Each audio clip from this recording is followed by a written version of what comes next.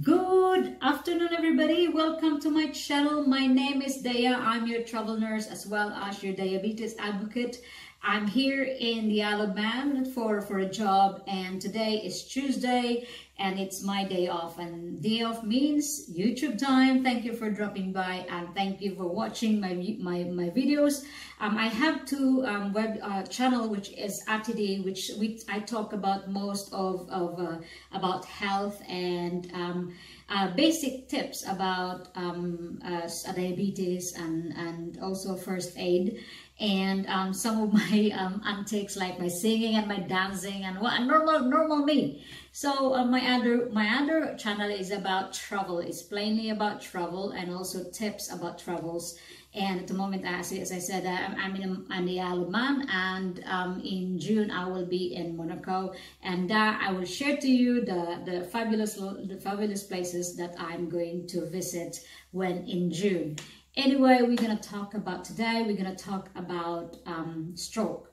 Okay, so I'm not on ATD channel. I talk about that I am a stroke. I'm not like a they call it like a stroke nurse, because if you called a stroke nurse means you specialize in that kind of medicine, you know what I mean? So basically I call myself a stroke nurse because ever since I started, I always look after patients who have stroke. I did not study specifically about stroke. However, I have good knowledge in nursing patients with stroke and have a good understanding with it. And to be honest with you, I've been asked by my followers in ATD on Facebook about how to look after their family who experience stroke.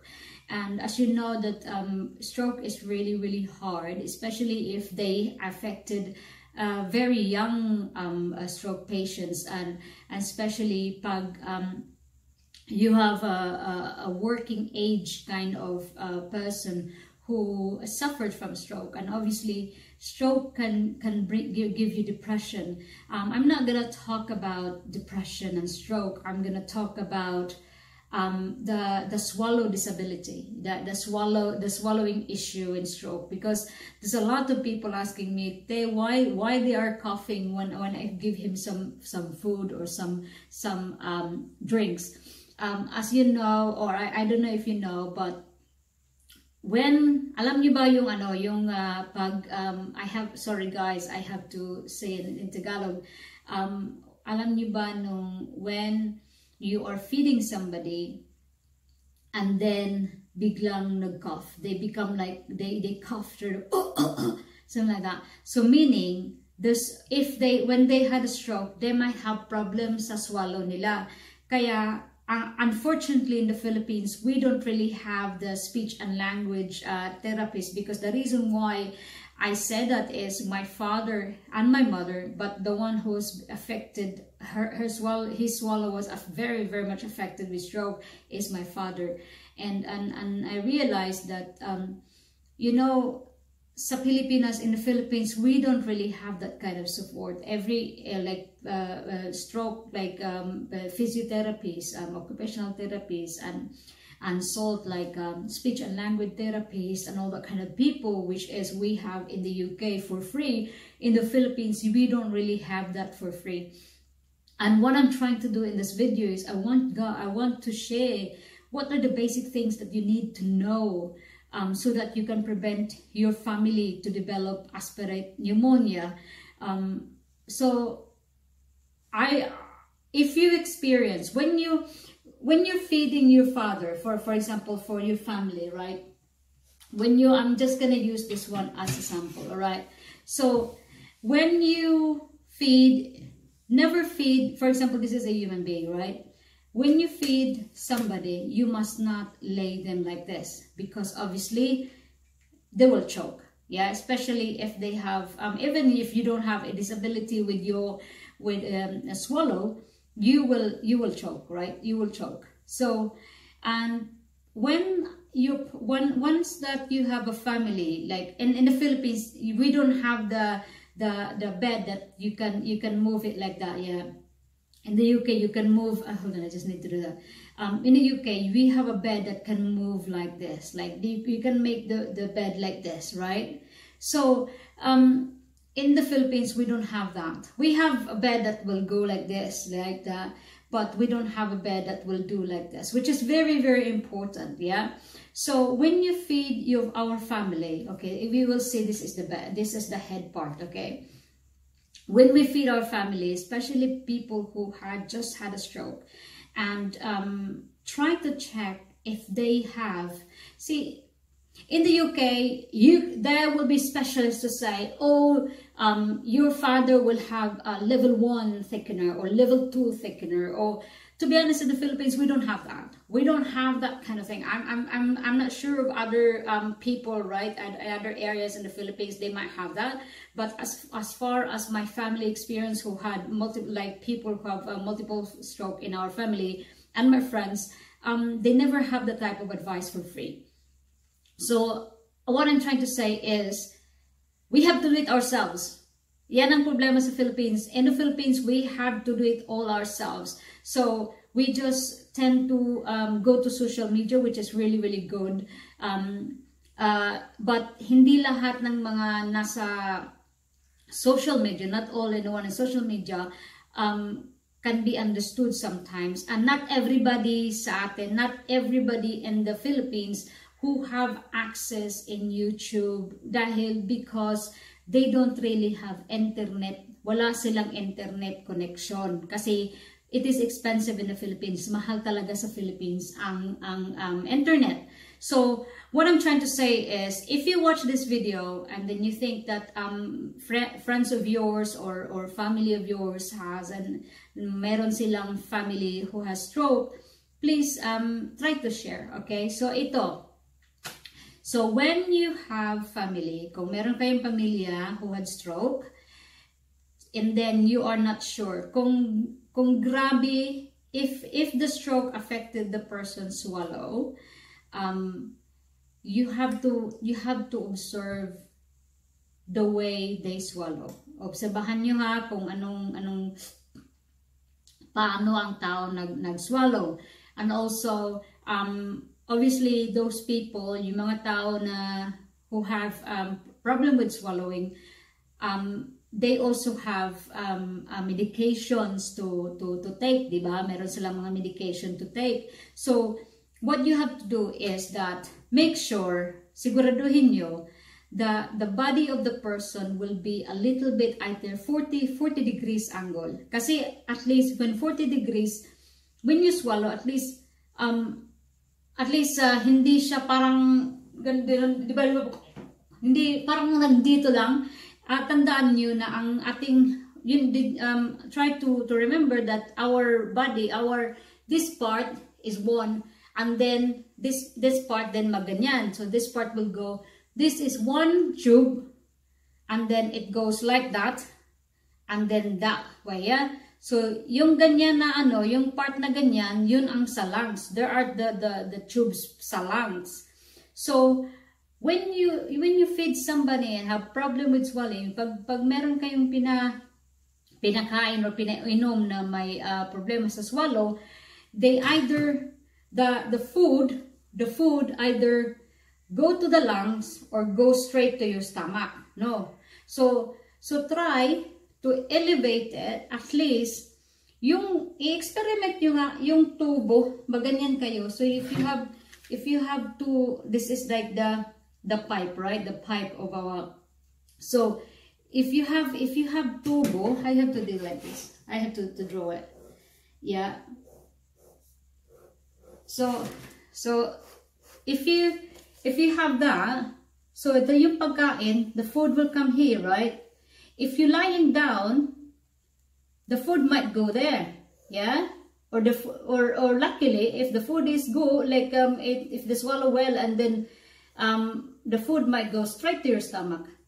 But what if the person have problem swallowing and have problem in this area, and then diba, if you have a stroke, like some of them have problem in the right or left, diba? So it depends if your stroke is on if affected brain is on the right the affected physical dysfunction will be on the left, on the left. So pag hindi natin malaman yan, hindi natin alam kung anong nangyayari sa katawan natin, kasi hindi natin alam na yung ano pala, yung pagkain pala pumunta doon sa area na may disability ka na hindi mo laman. I mean, you will just realize na maganon ka. Yeah? So make sure, the lesson of the story is that when you're feeding somebody, pag meron kayong pinapakain or pinapainom or anything like that, try to elevate ganyan. Parang 40 degrees.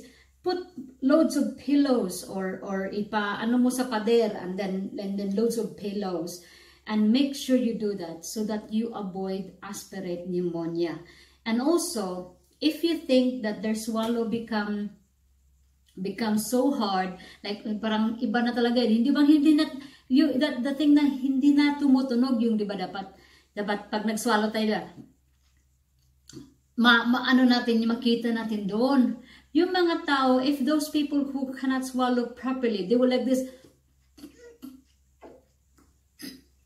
So they gives a lot of effort. So when they do that, make sure you share it to everybody who look after that patient or that person or that relative, because unknowingly, because we don't have much, hindi naman tayo maraming edukasyon about it, because mahal natin yung tao, because we love the person, we just feed because we thought that it's okay. But sometimes a little bit of cough might also be a sign that some food or drink get into the lungs.